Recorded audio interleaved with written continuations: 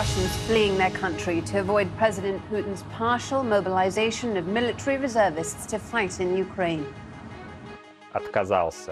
When I refused to take the call-up papers, an official said, "Suit yourself, but you'll be sent to prison for 10 years. Back in Ukrainian hands, but still under Russian attack, we report from the city of Kupiansk. We start in Russia, where many of its citizens are trying to escape the military mobilization announced by Vladimir Putin yesterday by leaving the country. Tickets for direct flights between Russia and Serbia have sold out. President Putin's order to mobilize 300,000 Russian reservists to fight in Ukraine led to protests yesterday, at which more than 1,000 people were reportedly arrested. Our Russia editor, Steve Rosenberg, reports now from Moscow. Called up by the Kremlin, they set off for Ukraine. Russian reservists, now part of Vladimir Putin's war. There were scenes like these across Russia. A sense of shock at the first mobilization here since World War II, and apprehension at what lies ahead. "Daddy," cries a child, as another group departs. But there was anger too, outside a recruitment office. The protester says World War II was a real war, but this one, it's just politics. Protesting in Russia can be dangerous. Mikhail Suyetin was detained at an anti-mobilization protest in Moscow. He says that down at the station, police tried to give him call-up papers. When I refused to take the call-up papers, an official said, "Suit yourself, but you'll be sent to prison for 10 years. She said it was against the law to refuse the draft. The public's being told the motherland is in danger. The message from the Russian authorities to the Russian people is, we had to call up the reservists. The West is trying to destroy us. NATO is waging a war against us. This is a fight for Russia's future. But some Russians have now concluded that for them, there is no future here.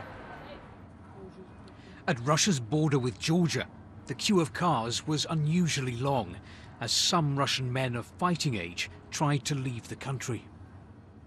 I heard some speeches. Victor has decided to leave Russia because of the call-up. Victor is not his real name. He's asked us to hide his identity. There is a choice. For example, you go and you kill innocent people, or you go to jail. I decided I don't want to make this choice. I'd better to live my life somehow, I don't know, from abroad. Up until now, many Russians have tried to block out what's happening in Ukraine and get on with their lives. The call-up of hundreds of thousands of reservists has changed that. Reality is starting to hit home. Steve Rosenberg, BBC News, Moscow. Well, that's the picture in Russia. Meanwhile, Russia's conduct in Ukraine has been strongly condemned at a special meeting of the UN Security Council. The American Secretary of State, Antony Blinken, said President Putin had shown contempt for international law and the world must not let him get away with it. Now, his comments came as the Ukrainian military continues to make gains in the east of the country. Our senior international correspondent, Orla Gurin, reports now from the newly liberated city of Kupiansk. This is Kupiansk. Ukraine calls it liberated territory. During our visit with an army escort, it doesn't sound that way.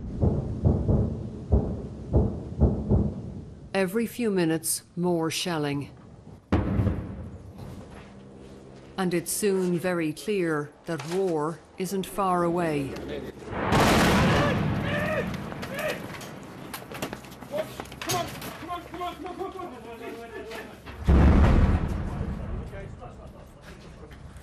Well, we've just had to run and take cover in the building. There's been what sounded like heavy incoming fire. It's pretty clear that the Russians are continuing to target Kupiansk, even though they've been pushed out. Dangerous. Understood. They want us away from the gas. Yeah. few minutes ago, we heard that the Russian helicopters doing some shelling, and it was nearby us. So we need to go to save your life and going from this city. Is this happening a lot in Kupiansk, a lot of attacks? Yes, yes. Every day Kupiansk under Russian shellings and Russian artillery. Quickly, quickly. Now Ukrainian forces are back, looking for signs of life. They're few and far between. The Russians brought destruction here, but some don't have a bad word to say about their former occupiers. They treated people normally, Alexander tells me. There was no torture, nothing like that. For us, it was no different with them or without them. They were here, but it feels like they weren't. They came and then they left. He says most here stand with Ukraine. Either way, they're now caught in the middle, with shelling back and forth. I ask Lilia how she copes. I do nothing, she says. I stay home and pray that nothing hits the house.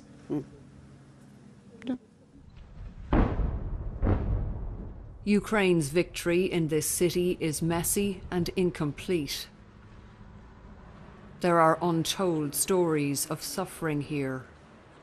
And some believe sooner or later the Russians will be back. Orla Guerin, BBC News, Kupiansk. Well, on Thursday, the former Russian President Dmitry Medvedev and now the deputy chairman of Russia's Security Council, that's an advisory body to the Kremlin, said that Moscow could use nuclear weapons to defend annexed Ukrainian land. Well, he said the Donbas republics and other territories will be accepted into Russia, and added that Russia has announced that not only mobilization capabilities, but also any Russian weapons, including strategic nuclear weapons and weapons based on new principles, could be used for such protection. Well, Mr. Medvedev was, of course, talking about plans to hold what Russia is calling referendums in areas of Ukraine occupied by Russia. The US has been keeping a close watch on these developments, and a little earlier, the White House National Security spokesman John Kirby spoke with my colleague Laura Trevelyan. Tomorrow, the Kremlin will start those referenda in the Russian-occupied territories in Ukraine. By Wednesday of next week, do you expect that Russia will declare that those territories are part of Russia? I think that that's where they want this to go. We believe that these will be sham referenda. They won't be legitimate. They certainly won't be free or fair. They're designed, they're preordained to allow Mr. Putin to say, look, this is Russian territory. And now Ukrainian attacks are on the motherland, not on Ukrainian territory, which is, of course, not true. And as you heard Jake Sullivan, our national security advisor, say just today, we're not going to recognize that. And so many other nations around the world aren't going to recognize that. This is nothing more than a ploy by Vladimir Putin to try to gain through some legitimacy through politics and electoral issues that which he cannot gain militarily. But it's not going to work. No one's going to recognize it. And what needs to happen is Mr. Putin needs to leave Ukraine. He needs to stop this war. But isn't the problem that President Putin could say in the middle of next week that Russia's territory has expanded, and any Ukrainian attacks on what he now says is Russian territory could even be met with a nuclear response? He said he's not bluffing. Do you believe him?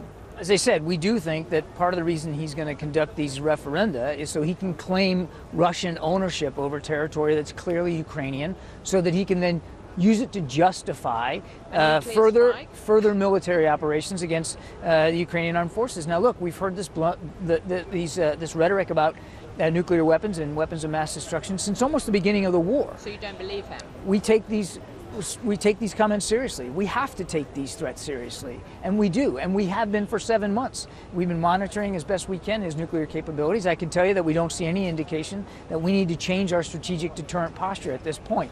But it's irresponsible for a modern nuclear power to be talking about the potential use of nuclear weapons in that way.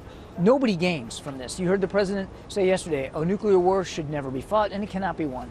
But it's freaking out countries in the region. The president of Kyrgyzstan told the General Assembly that there needs to be a dialogue between East and West because there's talk of using nuclear weapons not as a last resort.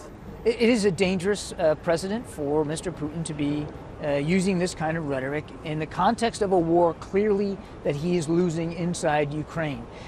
We're going to continue, as I said, to monitor this as best we can and make sure that we can do what we have to do to protect our national security interests and those of our allies and partners.